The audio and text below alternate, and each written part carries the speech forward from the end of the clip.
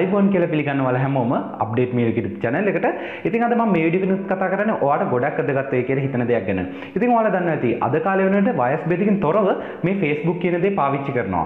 ඒත් එක්කම ගත්තොත් social media platform අතරින් ගොඩක් ඉදිරියෙන් ඉන්න social media එක තමයි මේ Facebook කියන්නේ. ඉතින් ශ්‍රී ලංකාව තුල මේ Facebook පාවිච්චි කරන කට්ටිය ගොඩක් වැඩි වෙලා තියෙනවා මේ වන විට. ඉතින් Facebook කියන්නේ social network එකක්. ඉතින් අපිට යාළුවෝ හම්බ වෙනවා, අපි photos share කරනවා, videos share කරනවා, මේ වගේ ගොඩක් දේවල් අපි Facebook කරා කරනවා. ඉතින් මේකේ හොඳ වගේම අපගේ පෞද්ගලිකත්වය ආරක්ෂා කරගන්න නැතුව මේ දේවල් අපි ෂෙයා කිරීම තුළින් අපිට කරදරවලටපත් වෙන්න පුළුවන් අවස්ථාවකුත් තියෙනවා. ඉතින් අද මම මේ වීඩියෝ එකෙන් කතා කරන්නේ තමන්ගේ පෞද්ගලිකත්වය එහෙමත් නැත්නම් ප්‍රයිවසි පැත්ත ආරක්ෂා කරගෙන Facebook පාවිච්චි කරන්න පුළුවන් ප්‍රයිවසි සෙටින්ග්ස් ගැන තමයි අද මම මේ වීඩියෝ එකෙන් කතා කරන්නේ. ඉතින් සමහර කෙනා Facebook කියන්නේ app එකෙන් හරි website එකෙන් හරි වෙන්න පුළුවන්. ඉතින් Facebook සමාගම Facebook website එකයි Facebook app එකයි නිතරම අප්ඩේට් කරනවා. ඉතින් ගොඩක් වෙලාවට Facebook users වලට තියෙන ප්‍රශ්න වලට හොඳ විසඳුම් එක තමයි එයාලා මේ අලුත් අප්ඩේට් අපිට ලබා දෙන්නේ. ඉතින් අද මේ වීඩියෝ එක ඉස්සරහට ගිහිල්ලා කතා කරමු මොනවාද මේ අපගේ පෞද්ගලිකත්වය එහෙමත් නැත්නම් ප්‍රයිවසි එක ආරක්ෂා කරගන්න පුළුවන් සෙටින්ග්ස් මොනවද තියෙන්නේ කියලා. ඉතින් ඒත් එක්කම ඔයා මගේ YouTube channel එක තාම subscribe කරලා නැත්නම් අනිවාර්යෙන් subscribe කරන්න.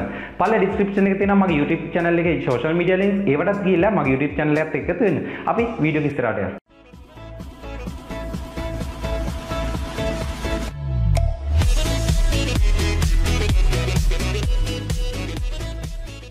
ඉතින් මම Facebook profile settings වලට යන්න කලින් මම login settings ගැන තමයි පළවෙනිට කතා කරන්නේ. ඉතින් ගොඩක් දෙනෙක් හිතන්න පුළුවන් එයාලා use කරන account එක තව කෙනෙක් පාවිච්චි කරනවා නැත්නම් තව කෙනෙක් log වෙලා ඉන්නවා කියලා සමහර විට තවත් කෙනෙක්ට හිතන්න පුළුවන්. ඉතින් මම පළවෙනිට කතා කරන්නේ අන්න ඒ පිළිබඳව තියෙන settings එක ගැන.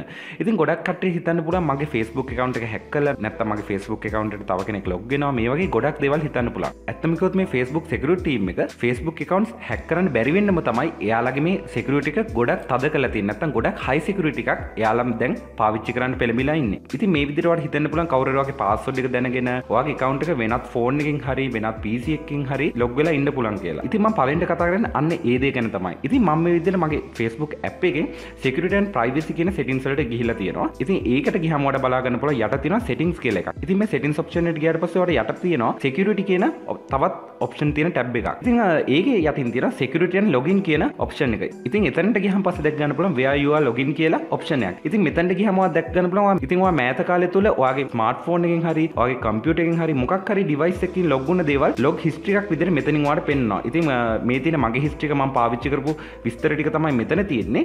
ඉතින් ඔයාලට ඕන නම් සැකයක් හරි මොකක් හරි මේක ඔයා නෙවෙයි වගේ දැනෙනවා නම් එතන ක්ලික් කරලා මෙතන තියෙනවා ඩොට්ස් තුනක්. ඒ ඩොට්ස් තුන ක්ලික් කරපුවම not you කියන එක සිලෙක්ට් කරොත් ඔයාලට පෙන්නනවා එයා ඇයි එතනට ලොග් වෙලා මොනවද ඔයා කරලා තියෙන්නේ. දැන් ඉතින් ඔයාලට පේනවා මම මේ විදිහට මගේ පෝස්ට් එකක් තමයි මේ විදිහට ෂෙයා කළේ. කියන්නේ මම තමයි මේ පෝස්ට් එක ෂෙයා කරේ. ඉතින් ඔයාලට සැකයක් හිතෙනවා නම් ඒ ඩොට්ස් තුන පාවිච්චි කරලා not you කියන එක බලලා එයා මොනවද කරලා තියෙන්නේ, එයා පෝස්ට් එකක් ෂෙයා කරලා තියෙනවද, පෝස්ට් එකක් ඇඩ් කරලා තියෙනවද, මේ වගේ ගොඩක් දේවල් මෙතනින් බලා ගන්න පුළුවන්. ඉතින් මේ විදිහට ගොඩක් login details දැක ගන්න පුළුවන්. ඉතින් ඔයාලට මොන හරි සැකයක් තියෙනවා නම් කවුරු හරි log වෙලා නැත්නම් ඇත්තටම ඔයා නෙවෙයි නම් ඒ log වෙලා තියෙන වෙන කෙනෙක් ඔයාගේ password එක දැනගෙන log වෙලා නම් ඉතින් ඔයාලට එහෙම සැකයක් තියෙනවා නම් ඒ සැකේ තියෙන notification එකට ගිහිල්ලා ඉතින් මේ විදිහට dots තුන නැවත select කරලා not you කියලා ගියාට පස්සේ ඔයාලට පුළුවන් secure account කියලා ඔයාලට option එකක් දැක් ගන්න පුළුවන්. ඉතින් මෙතනට ගියාට පස්සේ පුළුවන් ඔයා දැන් log වෙලා ඉන්න හැම device එකකින්ම log out වෙලා ඒ වගේම නැවත password එකක් දාලා තවත් account එක security කරන්න මේ option එක ඔයාලට පාවිච්චි කරන්න පුළුවන්. ඉතින් මම ඊළඟට කතා කරන්නේත් මේ security and login කියන option යටතේ තියෙන තවත් option එකක්. ඉතින් මේ option tab එක යටතේ පල්ලෙහාට ගියාම ඔයාලට දැක ගන්න පුළුවන් settings app extra security කියලා තවත් option කීපයක් දැක ගන්න පුළුවන්. ඉතින් ඒකේ පළවෙනිට තියෙනවා get alerts about unrecognized logins කියලා. ඉතින් මේ option එක ගැන මූලිකවම කිව්වොත් ඔයා නිතරම Facebook log වෙන්නේ ඔයාගේ smartphone එකෙන් හරි tab එකෙන් හරි computer එකෙන් හරි වෙන්න පුළුවන්. ඒ හැරෙනකොට Facebook මෙච්චර කාලෙට log වෙලා නැති device එකකින් කවුරු හරි log වෙද්දී ඔයාට notification එකක් හරි alert එකක් හරි ලබා දෙන option එක තමයි මේ option එක. ඉතින් ඔයාට මෙතන තියෙන notification messenger email කියන option තුනේ ඒ option කීපෙම හරි පාවිච්චි කරලා පුළුවන් ඔයාට notification එකක් ගෙන්න ගන්න. ඒ වගේම add another email address or mobile number කියන option එක පාවිච්චි කරලා පුළුවන් ඔයා පාවිච්චි කරන mobile number එකටම මේ notification එක ගෙන්න ගැනීමේ හැකියාවක් තියෙනවා. ඉතින් මම ඊළඟට කතා කරන්නේත් මේ settings up extra security කියන option එක යටතේ තියෙන use two factor authentication කියන option එක ගැන. ඉතින් මම මේ option එක select කරන්න.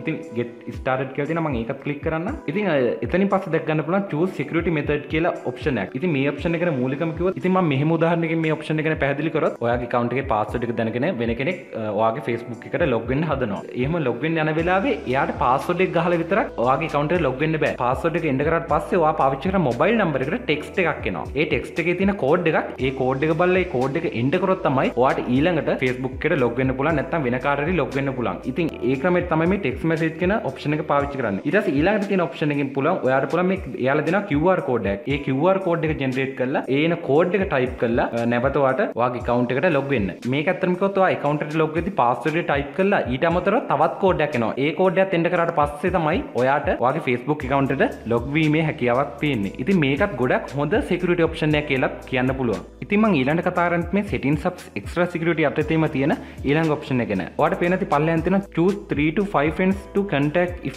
you are logged out කියන option එක. ඉතින් මම මේ option එක click කරන්න.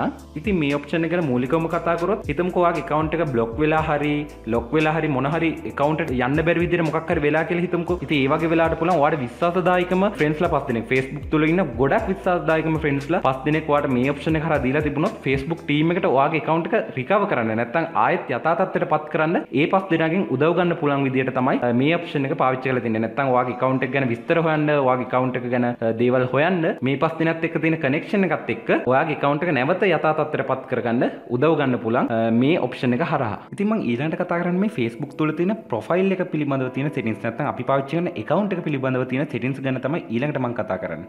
ඉතින් මම නැවතත් මගේ app එක හරහා මේ settings වලට ගිහිල්ලා ඉතින් ඊළඟට open වෙන මේ account settings වල යටටම ගියහම දැක ගන්න පුළුවන් privacy කියලා options තියෙන settings වගේක්. ඉතින් ඒකට ගියාට පස්සේ මේ privacy settings කියලා වාට option එකක් දැක් ගන්න පුළුවන්. ඉතින් ඒක select කරන්න. ඉතින් ඔයාලට පේනවා ඇති your activity කියලා tab එකක් යටතේ තියෙන settings වගේක්. ඉතින් එතනින් මම පළවෙනිට කතා කරන්නේ who can see your future post කියලා. ඉතින් මේ option එකෙන් වෙන්නේ ඉතින් ඔයා ඉස්සරහට දාන්න හිතන් ඉනවා නම් photo එකක් හරි video එකක් හරි උදාහරණයක් විදිහට photo එකක් කියමු. මේ photo එක ඉස්සරහදී නැත්නම් මේ photo එක ඔයා ඉස්සරහට දැම්මට පස්සේ ඒ photo එක කාටද දකින්න පුළුවන් කියන එක තමයි මෙතනින් option එකෙන් එයාලා දීලා තියෙන්නේ. ඉතින් මෙතන option එක select කරපුවාම ඔයා මෙතනින් ගියාට පස්සේ පේනවා ඉතින් මේ public කියලා ඇවිල්ලා මගේ account එක පෙන්නනවා. ඉතින් මේ try it now ගිහිල්ලා ඉතින් ඔයාලට මෙතනින් ගියාට පස්සේ තියෙනවා options තුනක් public friends වගේ. ඉතින් මේ තුන්වෙනි option එකෙන් වෙන්නේ ඉතින් ඔයා දාන මේ post ඔයාට හිතනවා නම් කවුරු හරි ඔයාගේ මේ post දකින්න ආස නැති කට්ටිය ඉන්නවා. ඒ ආස නැති කට්ටිය විතරක් මේ post එක පේන්නේ නැති වෙන්න දාන්න පුළුවන් මේ තුන්වෙනි option එක පාවිච්චි කරලා. ඉතින් මෙතන public කියලා දැම්මම ඔයාගේ profile එකේ ඉන්න friends ලා වගේම ඒ friends ලාගේ friends ලා වගේම Facebook තුල ඉන්න ඕනම කෙනෙක්ට ඔයා දාන මේ post එක බලන්න පුළුවන්. ඉතින් friends ලා කියන්නේ ඔයාගේ Facebook එකේ ඉන්න friends ලාට විතරයි ඔයා දාන post එක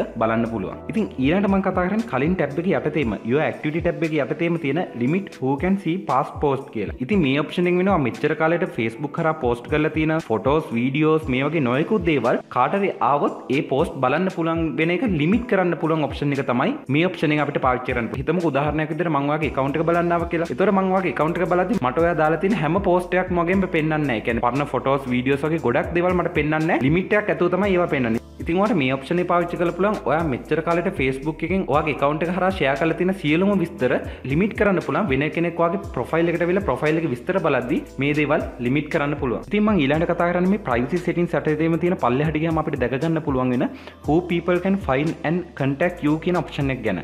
ඉතින් එතනින් ඔයාට දැක ගන්න පුළුවන් options දෙකක් ප්‍රධාන වශයෙන්ම who can send your friend request වගේම who can see your friend list කියලා. ඉතින් මම පළවෙනිට යනවා who can send your friend request කියලා option එකට. ඉතින් අපි හැමෝම දන්න දෙයක් තමයි අපි Facebook පාවිච්චි කරද්දී අපිට නොයෙකුත් කට්ටියකින් අපි දන්න කට්ටිය වගේම නොදන්න කට්ටියකිනුත් friend request එනවා කියලා. ඒ request එක limit කරන්න පුළුවන් option එක තමයි මෙතනින් වෙන්නේ. ඉතින් ඔයාලට මෙතනින් දැක් ගන්න පුළුවන් everyone වගේම friends of friends කියන options දෙකක්.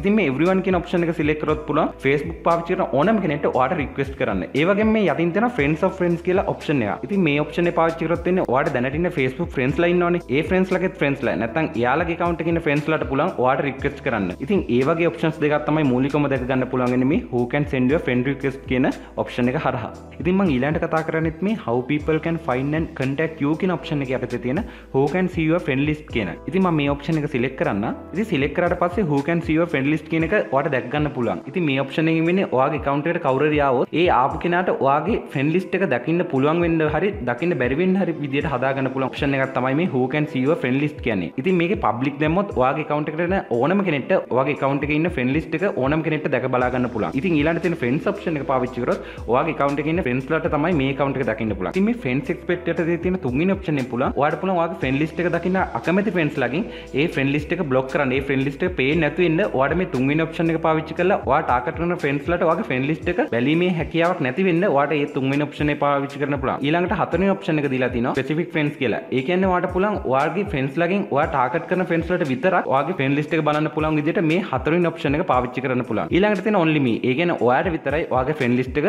බලන්න පුළුවන් ඔයාගේ account එක හරහා. ඉතින් මම ඊළඟට කතා කරන්නේ how people can find and contact you යටතේ තියෙන option එක ගැන. ඉතින් මේ option එක යටම තියෙනවාට දැක් ගන්න පුළුවන්. Do you want search engines outside of Facebook to link your profile කියලා. ඉතින් මේ option එක ගැන මම උදාහරණයකින් පැහැදිලි කරනවා. Google search එකේ ඔයාගේ profile එකට දාලා තියෙන නම කවුරු හරි search කරොත් ඒන search result එකේ ඔයාගේ account එකත් පෙන්නනවද නැද්ද කියන එකකින් මේ option එකකින් ඔයාට පාවිච්චි කරලා ඒක හදාගන්න පුළුවන්.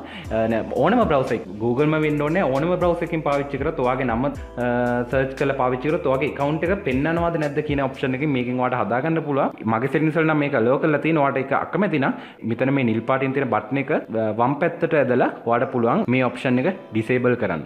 ඉතින් අද මම වීඩියෝ එකකින් කතා කරේ Facebook තුල තියෙන privacy settings ගැන.